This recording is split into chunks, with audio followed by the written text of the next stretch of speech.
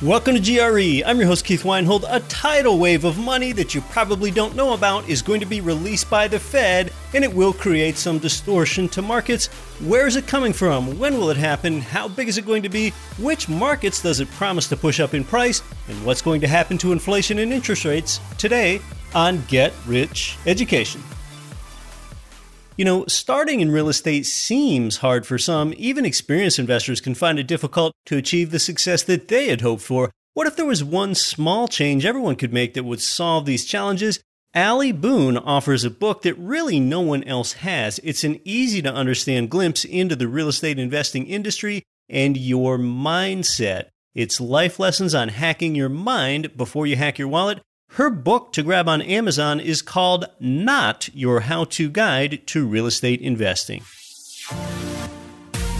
Most rental property investors choose either cash flow or home price appreciation, but one real estate market can give you both. Jacksonville, Florida, with 27% lower home prices than the national median, 1% higher gross rents, and Jacksonville has appreciated 34% more than other comparable cash flow markets over the last 30 years. Get positive cash flow today and appreciation for tomorrow. To invest for cash flow and growth in Jacksonville, go to cashflowandgrowth.com. You're listening to the show that has created more financial freedom than nearly any show in the world.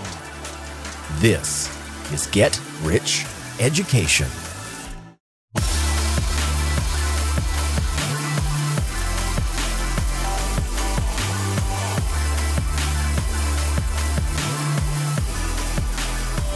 Welcome to GRE. From Flanders, Belgium to Finnish Lapland and across 188 nations worldwide, I'm Keith Weinhold. This is Get Rich Education.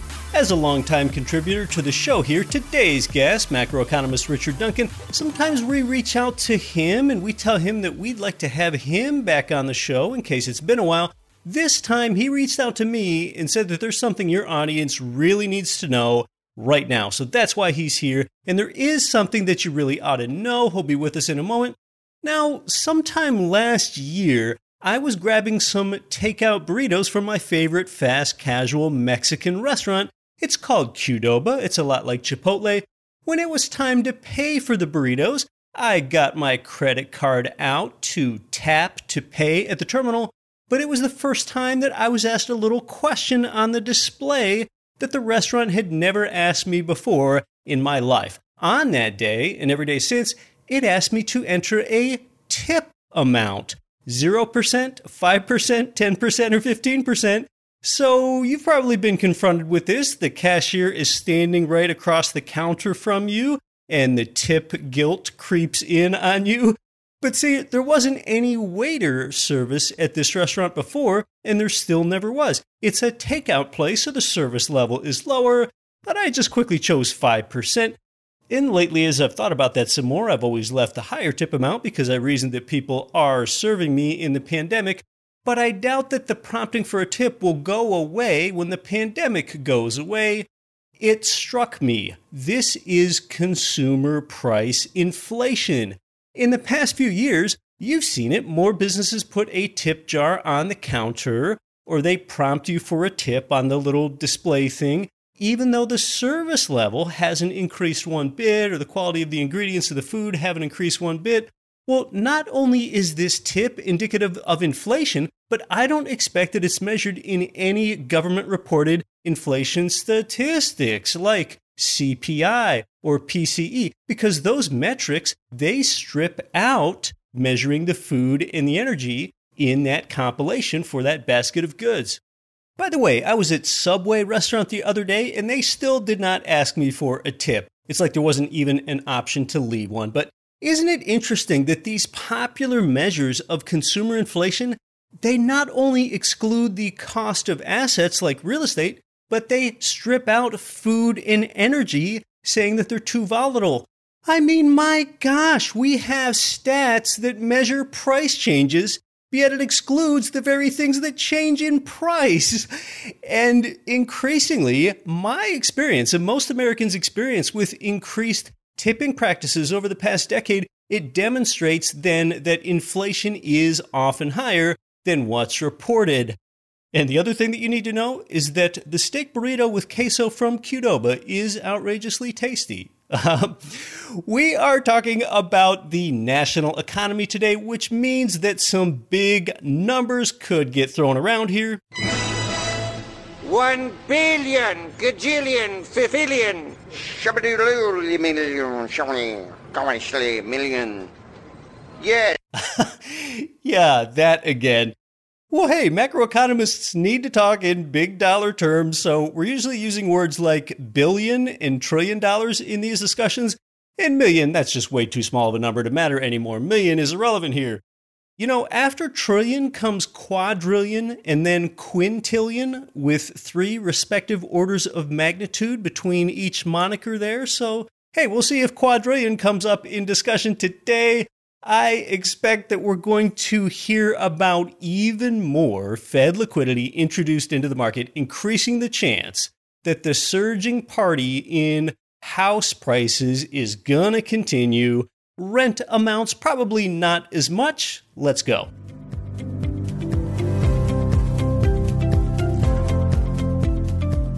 This week's featured guest is a classically trained economist by way of Vanderbilt and Babson. He has worked with both the World Bank and the International Monetary Fund, but despite that lofty experience, he's still accessible to you, as he has been here with us about annually since he was our first ever guest of any kind here on GRE back in 2014. He's the author of 3 books on the global economic crisis, including the international bestseller, The Dollar Crisis, and it really forecast the global economic wipeout of 2008 with some really extraordinary accuracy. He is an American that's lived in Asia for decades now, and he's really known for his bi-weekly economics publication of the video newsletter MacroWatch, which can be found on his website at richardduncaneconomics.com. Welcome back to GRE, Richard Duncan.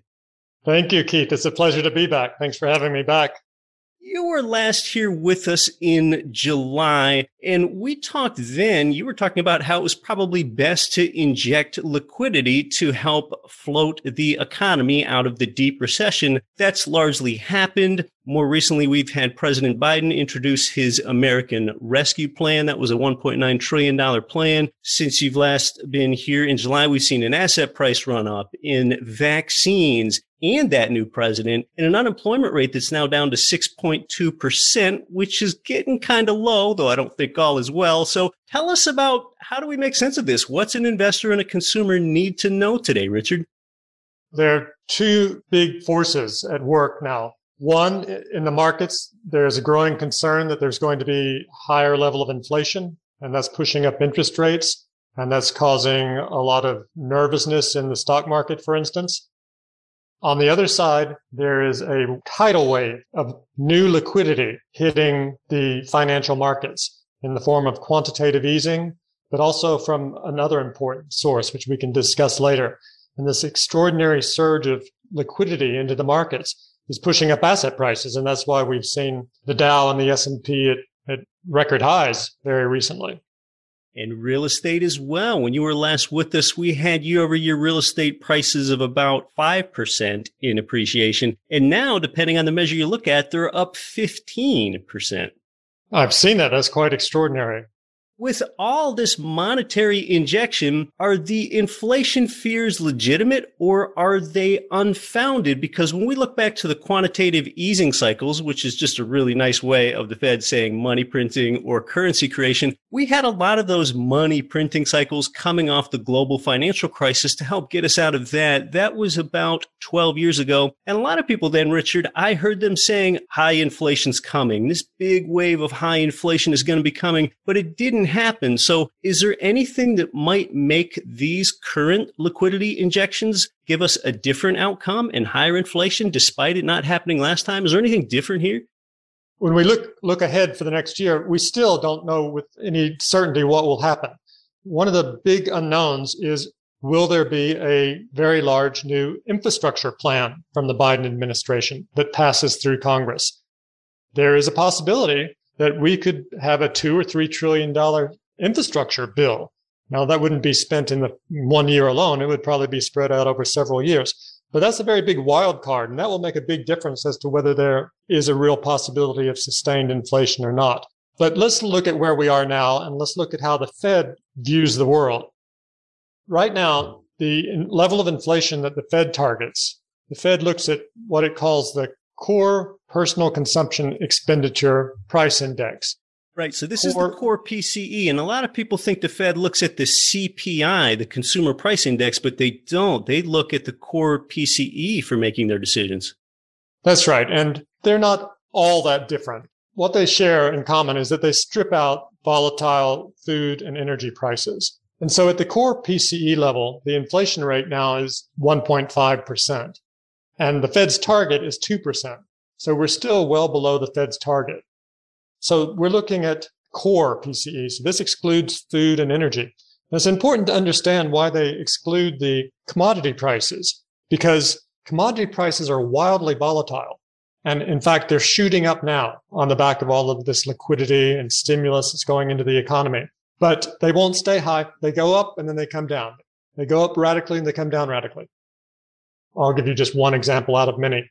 In June of 2008, the Bloomberg Commodity Price Index was up 40%. 9 months later, it was down 53% year on year. These things swing wildly, and the Fed couldn't possibly change monetary policy quickly enough to affect the economy in a way that would control swings in commodity prices. What would you do? 1 year when the commodity prices shoot up 50%, what would the Fed do? Hike interest rates up to 10%, trying to control the spike in commodity prices? That just wouldn't work. So that's why they strip out the inflation in commodity prices when they try to manage the economy through monetary policy. So what really matters for core price inflation is wages. That's the most important thing by far, wage price inflation. And it doesn't look like we're going to have any wage price inflation anytime soon. First, 10 million fewer Americans have jobs now than a year ago. Yeah. So we first got to put those people back to work before we can expect any wage price inflation. And even before the pandemic started, when the U.S. unemployment rate was 3.5%, that was pretty much a 50-year low. Right. We still had quite limited wage price inflation. At the very peak, it was 3.8% growth year on year in wages. Why was that? Well, there's a very important change that's occurred in the global economy in recent decades. We not only have to be concerned about the number of people employed or unemployed in the United States, we have a global economy now. And we buy not only American-made product, but of course we buy products made everywhere in the world. And the world is a very large place full of very cheap labor. We could even go back to a point where we were before the pandemic when we re-employ these 10 million Americans and still find that we don't have significant wage price inflation. So that's the way the Fed sees the world. They don't think that we are going to have a sustainable surge in inflation. Recently, they've made some very important changes as to how they intend to operate monetary policy going forward. In the past, they would act preemptively. If they thought the unemployment rate was getting too low, then they would begin increasing the federal funds rate. Because if the unemployment rate fell too low, they believed this would lead to wage price inflation and lead to sustained inflation at the core PCE level. And so they would act preemptively and start hiking just to make sure that there was no wage price inflation. What they've seen in the last couple of cycles, even when the employment rate gets to a very low level, there's still not been significant wage price inflation. So they've changed that policy now, and they said, we're no longer going to act preemptively when the unemployment rate gets low. We're going to wait until we see the whites of the eyes of inflation. We're going to wait until we actually see inflation pick up. And that's one change in their policy. Another change in their policy, and this was all announced in August last year, is they've said, look, we haven't been able to meet our inflation target of 2% on a sustained basis for decades. I mean, for instance, since 2000, the average rate of core PCE inflation has been 1.7%. And since 2010, it's been 1.6%. So they've been undershooting their inflation target year after year after year. And so they've now said, look, we're going to change our target. It's no longer going to be 2%. It's going to be an average of 2% over the long run. And that's very significant because that means they're going to allow it to run above 2% for certainly months and potentially even a couple of years, given how long they have undershot their inflation target. So it seems quite unlikely that the Fed is going to tighten monetary policy this year, through the end of the year at least, and probably longer. And this is what the Fed keeps telling us in speech after speech and in their FOMC meetings. On every possible occasion, Chairman Powell and his colleagues all say we are not going to tighten monetary policy well into the future. That means no interest rate hikes. It also means they're going to continue creating, as they keep saying, at least $120 billion every month through quantitative easing. So that's unlikely to change. Inflation is not going to be sustainable enough to force the Fed to tighten. Now, it is quite possible that we're going to see inflationary pressures start ticking up. And for instance, in April this year, the inflation number is probably not going to look pretty at all, but that's a year-on-year effect. Last year in April, we were in the midst of the pandemic. The economy was collapsing and prices fell.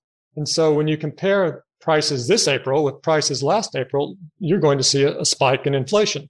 But that's just going to be transitory. It's not going to last. The Fed's going to ignore that. The question is, will the markets ignore that?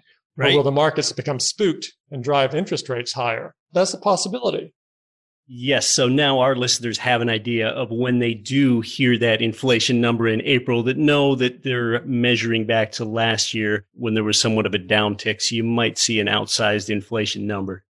That's right. And without not the core level, but the headline level of consumer price inflation or PCE price inflation, with the commodity prices picking up, those headline numbers will also move higher. But again, due entirely to the pickup in commodity prices. And the pickup in commodity prices, well, the commodity prices go up and they go down. It doesn't last. If food prices go up, the farmers plant more food and the next year they go back down again. There may be a scare because the headline inflation numbers start moving higher as well, in which case investors, and particularly in the bond market, may be worried that the bond yields will start moving higher. And that might make them afraid to buy bonds, which will be self-enforcing. If investors stop buying bonds, then bond prices will fall and bond yields will move up. And that's what we have been seeing in recent weeks. There's been a rapid increase in the 10-year government bond yield that's really startled and surprised. That's made people. Those mortgage interest rates rise for us real estate investors. Right. And so the 10-year government bond yield, the U.S. bond, was just 93 basis points at the end of last year. In other words, less than 1%. Well, it's now shot up to 1.6%. So that's a very big move in a short space of time. And most of that move has occurred within the last month or so, or a good part of it. And so there is a possibility that bond prices will keep moving higher if investors fear that inflation is going to pick up and stop buying bonds. If the interest rates on the 10-year government bond yield move up too quickly, then that's going to cause some problems. First, particularly for the stock market and the high beta stocks, the really speculative things. Because after all, the stock market is a bubble to start with. There's a wild frenzy going on in the markets with things like Tesla shooting up and the Robin Hood boys pushing this and that stock without any economic fundamentals whatsoever.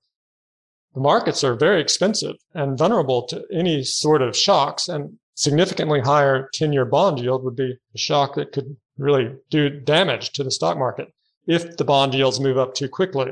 And of course, as you said, that bond yields move up, the government bond yields, and that's going to push mortgage rates up as well. And that will quickly cool down this boom in the property market. But the Fed always has the option to prevent bond yields from going higher. The Fed can control the 10-year government bond yield at absolutely any level it wants to. For instance, right now the 10-year government bond yield is 1.6%. If it suddenly shoots up to 1.8%, 1.9%, or 2%, the Fed could become worried that would destabilize the stock market and damage the economy at a time when they're still focused on getting the unemployment rate down. So the Fed could simply make an announcement that instead of buying $120 billion worth of bonds every month through quantitative easing, they could say, we're going to double that this month to $240 billion worth of bonds. And in fact, we're going to buy $120 billion worth of bonds today. Or they could say, we've decided that it's in the best interest of the economy and getting these people back to work if the 10-year bond yield is 1%. And we're going to continue buying government bonds, as many as necessary, until we push the bond prices up and the bond yields back down to 1%. And we're going to continue with this policy, pegging the 10-year government bond yield at 1% for the next 1 year, for instance. They could create as much money as necessary, buy as many government bonds as necessary to hold the 10-year bond yield at 1%, if that's what they decide, or 1.5 or 1.7 or whatever level they choose. That's called yield curve control. And that's what the Bank of Japan has been doing since 2016. It's been very effective in controlling the Japanese government bond yield exactly where the Bank of Japan wants it to be. And the Fed could do the same. So the Fed does have the ability to keep the interest rates from going higher if it chooses to do so.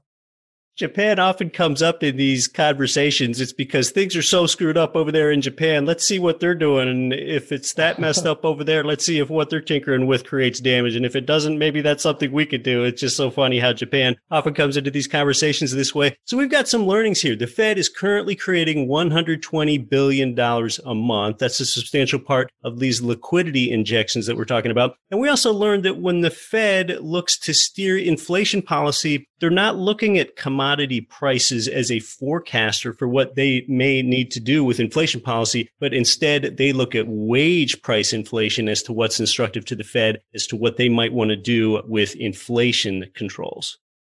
That's right. And because back in the 1960s and 1970s, the government was spending a lot of money, large budget deficits, and the Fed was helping to finance those budget deficits by creating money. And that led to not only a pickup in commodity prices, but it led to full employment in the United States and full industrial capacity utilization. All the factories were pumping out as many goods as they could, but given their limited capacity.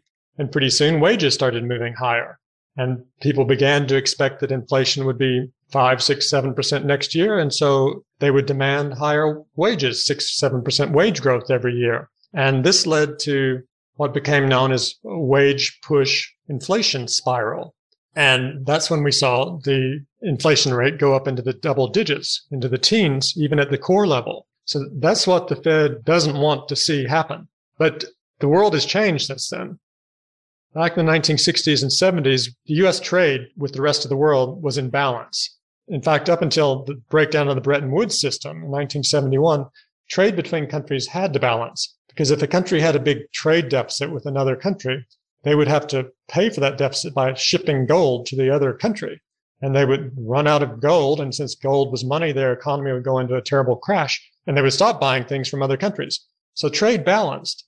But once the Bretton Woods system broke down in 1971, trade started coming unbalanced. And it really became unbalanced beginning in the early 1980s during the Reagan years of very large budget deficits. And once the U.S. started running large trade deficits, then suddenly the fear about wage push inflation disappeared because the United States realized it could buy things from other countries where the goods are made with very low labor cost, like Thailand or later China. Once we started running very large trade deficits, for instance, the trade deficit blew out from zero effectively in 1980 to 3.5% of U.S. GDP in 1985. And to 6% of GDP in 2006. And so by being able to buy things from the rest of the world with very low cost labor, this meant we didn't have to be concerned about full employment in the U.S. causing wage push inflation because buying things from low cost labor meant that there was downward pressure on U.S. wages. Wages haven't gone up in the U.S. since these trade deficits began. On a real basis, yeah. So it's a completely different world we're living in now. It's much more difficult to actually orchestrate higher wages, even if you try. But what we're going to see now with these massive stimulus programs going ahead, $1.9 trillion stimulus bill, we're going to see the U.S. current account deficit, the trade deficit, is going to blow out again. As the Americans buy more goods, we're going to buy them from other countries. And so the trade deficit is going to become very large. And that will be the mechanism that prevents wages from going up in the U.S. and prevents a lot of inflation in the U.S. But we're certainly going to see a very much larger trade deficit. It's probably going to break new record highs, at least in dollar amounts and very possibly in terms of as a percent of GDP as well.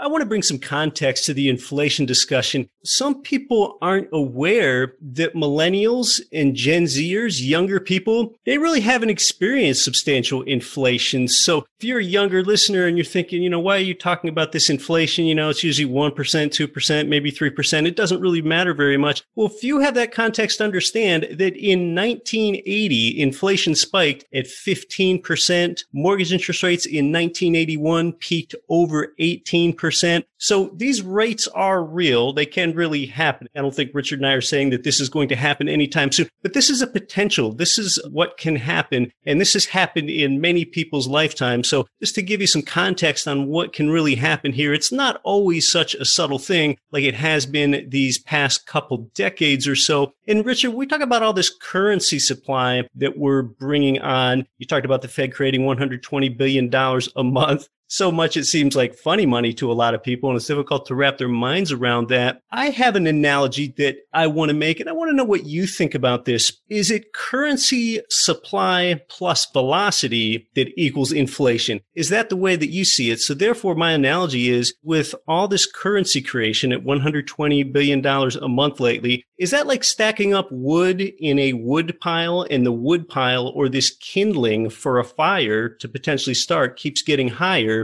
and then the spark to set that inflation fire ablaze is that spark velocity of money, meaning there's a consumer demand increase because the economy's picked up again. That velocity spark to set fire to this big wood pile to create inflation.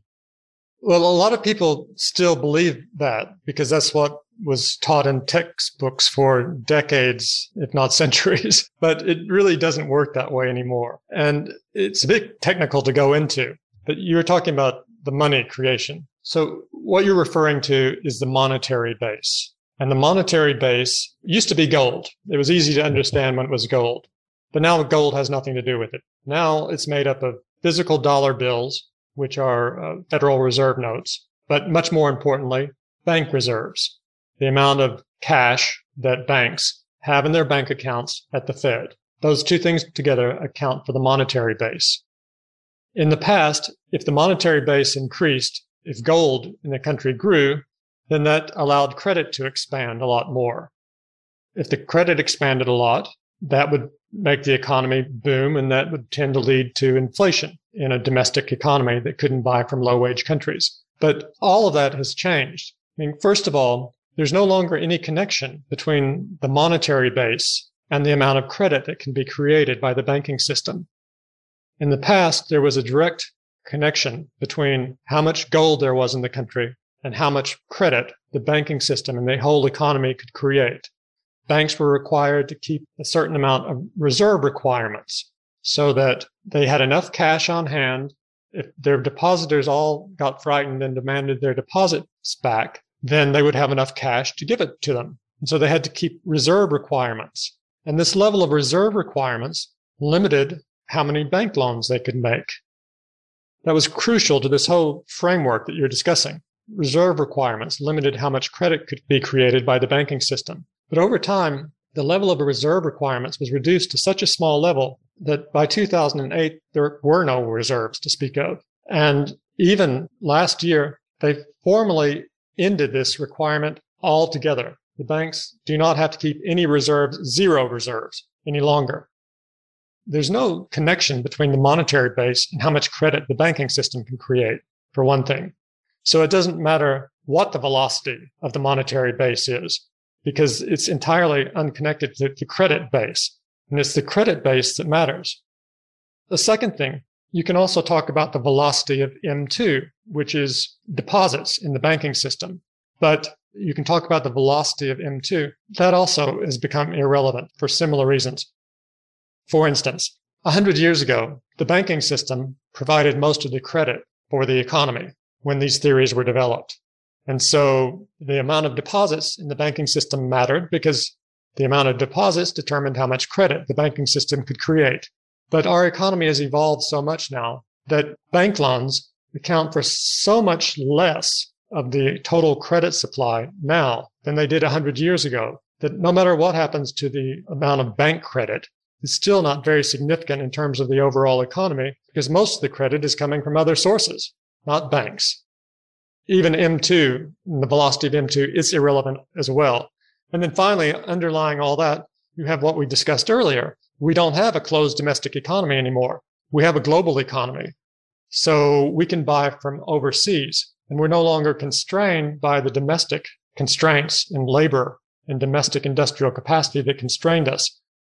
I have an analogy. Our economy is like a fish in a fishbowl. The economy is the fish. It's in a fishbowl.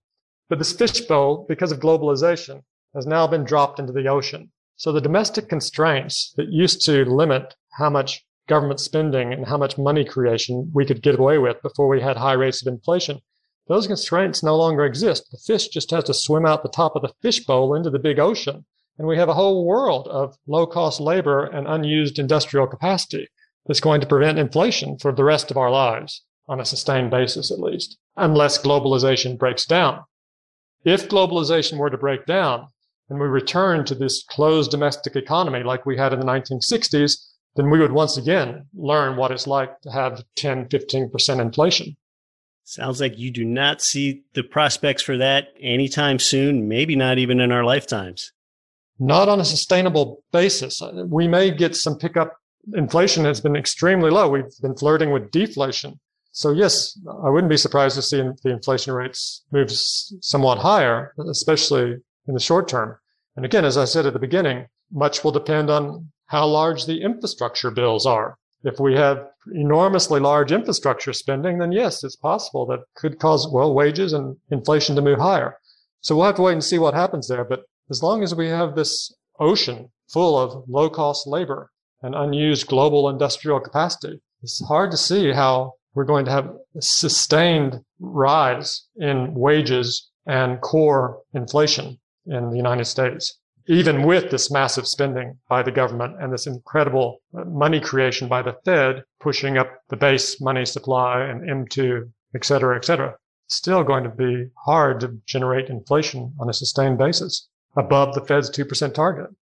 We're talking with MacroWatch's Richard Duncan about inflation and the prospects for it. We're going to come back and talk more about the potential future direction of interest rates. That's next. I'm Keith Weinhold. This is Get Rich Education. Hey, is your IRA in a real estate syndication? Yikes, a 37% UBIT tax could hit you, but you still have a chance to set up your EQRP and avoid this. Did you make too much money in 2020 and need more deductions? Now federal law lets you set up an EQRP in 2021 and get deductions for last year, retroactively. Even put old IRA and 401k money in Bitcoin, gold, or your own business. Get control of all of your retirement money, tax and penalty free. Text EQRP in all capital letters to 72,000. The people that our listeners can't stop talking about are Ridge Lending Group and MLS 42056. They provided you with more loans than anyone. It's where I got my last few loans, and they finance single-family income property up to fourplexes. They're the #1 lender for both beginners and veterans. Start your pre-qualification, chat with President Chaley Ridge personally, and you'll end up with your custom plan for expanding your cash-flowing portfolio. Start at ridgelendinggroup.com.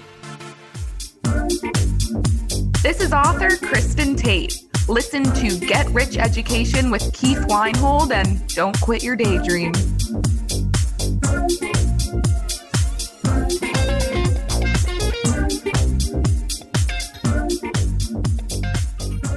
Welcome back to Get Rich Education. We're talking with Richard Duncan, RichardDuncanEconomics.com, where he's the author of the long-running MacroWatch video newsletter so that you can make better macroeconomic decisions yourself. Richard, prior to the break, we were talking generally about consumer price inflation. If someone wanted to buy a new canoe or a bunch of potatoes or something like that. But then there's the asset price inflation, where we have seen substantial run-ups in prices of almost everything from real estate to stocks to mutual funds to cryptocurrency and so on. So talk to us more about the asset price inflation that we've been seeing with all these liquidity injections that you talked about. We have seen, unlike consumer price inflation, which has been very contained because of the deflationary forces of globalization.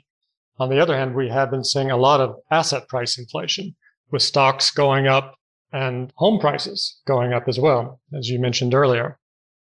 It's not surprising that we are seeing so much asset price inflation because, after all, the Fed is creating $120 billion a month and pumping it into the financial markets. That's going to continue, at least until the end of the year. Unless the Fed does a radical monetary policy U-turn, we can pretty much count on that to continue.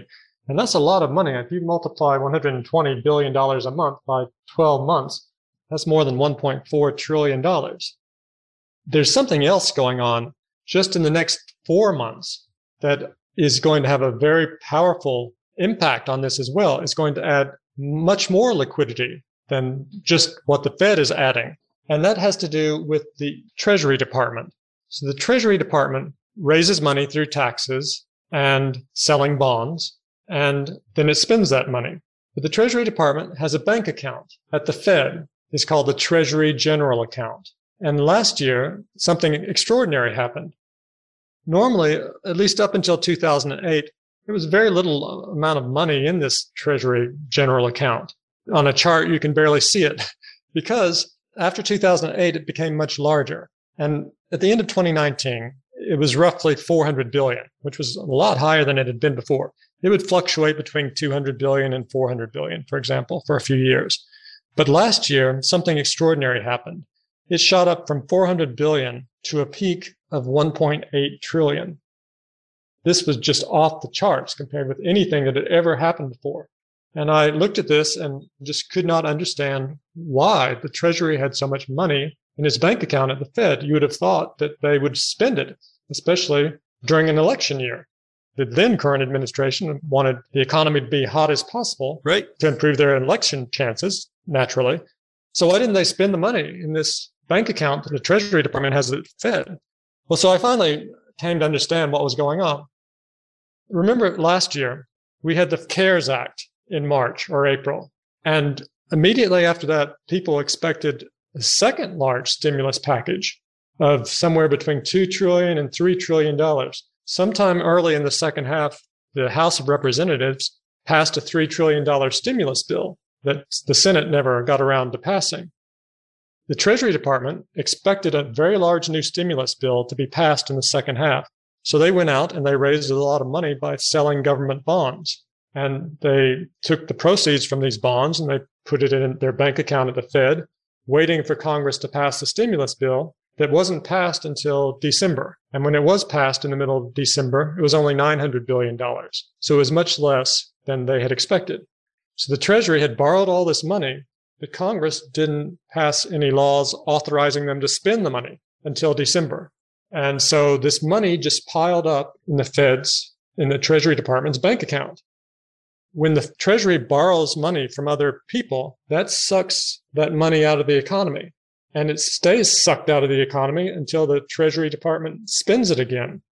Now, normally that's not an issue because normally the Treasury spends it as fast as it gets. But because of what I've just explained, the Treasury Department sucked nearly $2 trillion out of the economy last year that otherwise would have been in the economy, in the financial markets, making the economy and the stock market even hotter than it was. So what has changed is that the Treasury Department has now told us, they publish this every 3 months, how much they plan to spend, how much they're going to have in their bank account at the Fed at the end of the current quarter and the following quarter. So as of February 24th, the Treasury had $1.4 trillion in its bank account at the Fed. And they said that they were going to run that down to $800 billion by the end of March and to $500 billion by the end of June. In other words, they were going to spend the money. They were going to spend the difference between $1.4 trillion in their bank account on February 24th and $500 billion on June 30th. That's $900 billion that they would spend and pump into the economy. Why are they going to spend it now? Well, there was the $900 billion stimulus bill passed in December. And now there's the $1.9 trillion stimulus bill passed in March. So now they have authorization to spend all of this money that they've already borrowed. And as they spend that $900 billion between now and the middle of this year, that's going to pump in another $900 billion on top of what the Fed is pumping into the economy through quantitative easing. So the Fed's pumping in, if you say $120 billion a month times 4 months, that's $480 billion. And if the Treasury Department also pumps in $900 billion, as they've told us that they're going to do, that's $1.3 trillion of extra liquidity that's going to go into the financial markets just between now and the middle of June. And that would increase the level of bank reserves, which is one important measure of liquidity. That would increase bank reserves by 39% between February 24th and June 30th. That's an extraordinary surge in liquidity that has the potential to really fuel this frenzy that's already occurring. Yeah. Juice this wild mania that's already grasps the markets. It could light the markets on fire. So you've got this very bullish liquidity, tidal wave of liquidity hitting the markets as the bullish story that would suggest asset prices are going to keep moving higher. And offsetting that, you have the inflation fears and the nervousness in the markets that inflation will move higher and interest rates will move higher. That is the bearish side of the story. And so these two factors, the tidal wave of liquidity versus fears of growing inflation expectations, that's likely to lead to a lot of volatility. But this weight of money could be significant enough that it overcomes the nervousness of the market about inflation and continues to push asset prices higher. Because really, this is just a tidal wave of money hitting the markets and the economy right now. This is a great answer and explanation to the question, where could we be going next? And that's some really good insight and backstory on how we get there. Richard, as we're winding down here, is there anything that you have to say about the future direction of interest rates, potentially, since we've mostly talked about the future direction of inflation? Related to that, on this topic of this tidal wave of liquidity, as the Treasury Department spends down its money in its bank account by $900 billion, that money is going to be injected into the economy. For instance, they're sending out $1,400 checks to most Americans. Some of those Americans are going to speculate with that money. But no matter what they do with the money, it's all going to be deposited in somebody's bank account. And that gives all the banks more reserves. So their reserves go up. So my point is, this money that's coming in is so large that it has the potential not only to push up stock prices and home prices, but some of this money could very easily make its way into the bond market and push up bond prices and push bond yields down rather than bond yields going higher, which keeping interest rates low. Keeping interest rates low. So that's another possibility that could put a cap on interest rates and potentially even see them go lower without even any additional intervention by the Fed. So that's just one possibility to keep in mind. The outlook for interest rates, well, at the least, the Fed is not going to tolerate very much higher interest rates anytime soon. If the 10-year bond yield were to rapidly move up toward 2%, I think the Fed would intervene, as I mentioned earlier, and announce that that's too high and they're going to increase their bond purchases. They always say we're going to buy at least $120 billion a month. So they are free to increase that if they want to. So I don't think that the interest rates are going to go very much higher very quickly, but we'll see. A lot of people expected Fed Chairman Powell to say something already that suggests that they were going to do something to push the interest rates on the 10-year government bonds lower. And he really hasn't come forward with any kind of statement like that.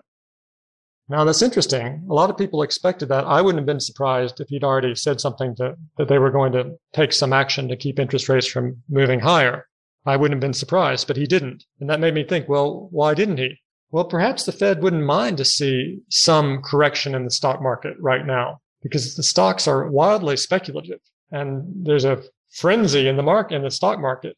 The Fed doesn't want to have a crazy out of control stock market bubble that eventually blows up one day and destabilizes the financial system.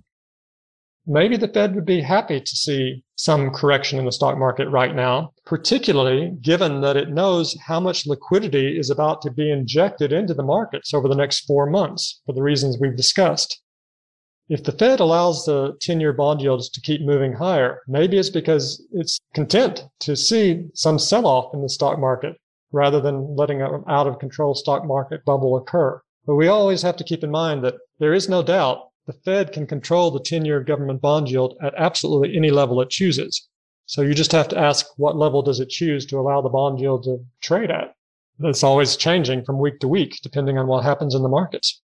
Sometimes I wonder how stock prices can be sustained where they are. Sometimes they get so detached from fundamentals. I was writing in our newsletter probably 2 months ago, and on that certain day when I was publishing our newsletter, the price-to-earnings ratio of Tesla was 1,700. Now, I know that this is an extreme case, but for someone that doesn't understand that, therefore, it would take 1,700 years of Tesla earnings just to buy one share of their stock. I mean, that is just so out of whack. So this has really been interesting rationale, Richard, for the future of inflation, for why there's a potential for asset prices to be juiced. There are some reasons why the lid could be kept on interest rates for quite some time. With all this insight and everything else, you publish a lot of this and help people make forecasts and so on with your video newsletter, MacroWatch. Tell us about that. Okay, thanks. Yes, so MacroWatch is a video newsletter.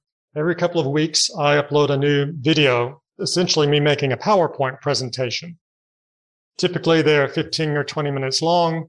They have 30 or 40 charts. And I discussed something important happening in the global economy. The most recent one was entitled Liquidity Tsunami Could Push Asset Prices Much Higher, discussing what we've discussed during this conversation. I saw that presentation. But MacroWatch focuses on the major forces that drive the economy and the financial markets now. Those are credit growth and liquidity. I really believe that the economy no longer works the way that it did in the past. It works entirely differently now. Economic textbooks just don't explain how the economy works anymore. Once money ceased to be backed by gold, all of the classical economic theory that everyone is still taught at university ceased to explain developments going on in the economy around us. Just one example, when the Fed creates a lot of money, that's supposed to cause high rates of inflation. Well, it hasn't. So the economy simply no longer works the way it did in the past. And so what MacroWatch focuses on is explaining how the economy truly does work in the 21st century, where money is no longer backed by gold and where we have a global economy instead of a domestic economy, and focusing on breaking developments and how they're likely to affect stock prices, property prices, bonds, interest rates, commodities, and currencies. I hope your listeners will go there and check it out. They can find it at richardduncaneconomics.com. That's richardduncaneconomics.com. And I'd like to offer them a 50% subscription discount to MacroWatch. Thank you. If they'd like to subscribe, hit the subscribe tab and they'll be prompted to put in a discount coupon code. If they use the discount code GRE, that's GRE, they can subscribe to MacroWatch at a 50% discount. And if they do, they will then get one new video from me every 2 weeks for the next year, and also have immediate access to all of the MacroWatch videos in the archives going back 7.5 years. Something like 75 hours worth of videos explaining pretty much every important topic in global macro since then. So I hope they'll check that out. And at the very least, while they're there, sign up for my free blog. So that's at richardduncaneconomics.com. Richard Duncan telling you how the economy really works today. Thanks so much for coming back onto the show. Keith, it's my pleasure. I look forward to the next time. Me too.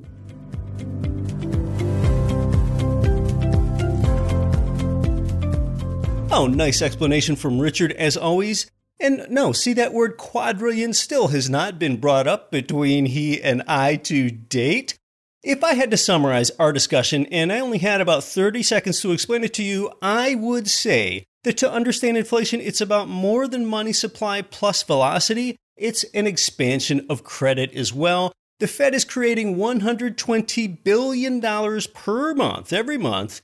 And then in addition to that, in the next 4 months, the Treasury's General Account is releasing another $1.3 trillion more dollars into the system. This tidal wave of money, although it's not expected to push up inflation substantially, is likely to push up asset prices in things like real estate and stocks and cryptocurrency. So inflation then would be staying low, interest rates low, and asset prices have a greater chance of pushing up higher than ever.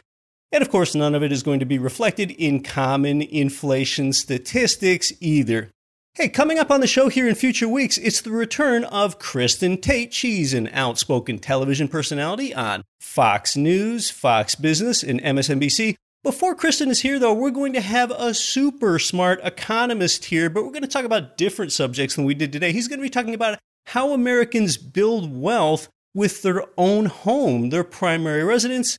I don't know about that one. I am specifically going to bring up with him the fact that being a renter often makes more financial sense than being a homeowner, and that the return from home equity is always zero. And I'll see what he says about that. That'll be in a couple weeks.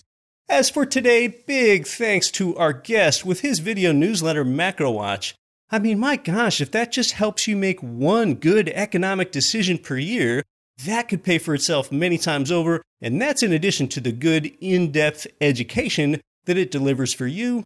You can go to richardduncaneconomics.com to get 50% off MacroWatch when you enter the discount code GRE. Coming back at you next week for our entire GRE team here, more than half of us along for the entire ride since 2014. Operations, Andrea Newbern, Content Manager, Matthew Blunt, Sound Engineer, Bidder Jampo, Web Designer, Nikon Roy. I'm your host, Keith Weinhold. Don't quit your daydream. Nothing on this show should be considered specific, personal, or professional advice. Please consult an appropriate tax, legal, real estate, financial, or business professional for individualized advice. Opinions of guests are their own. Information is not guaranteed. All investment strategies have the potential for profit or loss. The host is operating on behalf of Get Rich Education, LLC exclusively.